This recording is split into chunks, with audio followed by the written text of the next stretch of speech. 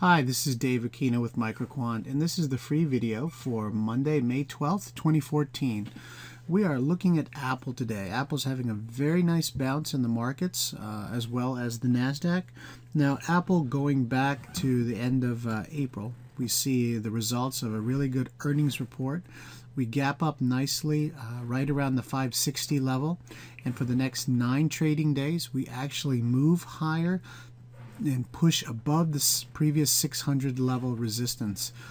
Here on May 6th, we make a new year high at 604.41, and then for the last 3 days going into the end of last week, we pull back and then we close in a bullish doji. And the fact is we actually move above the 8-period moving average today.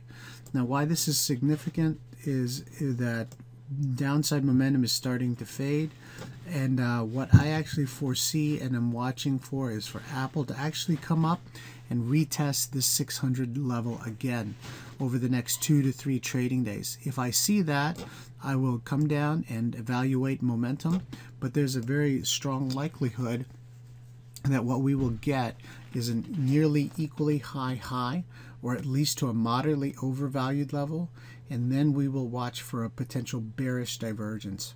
If that occurs, I'll look to go short Apple.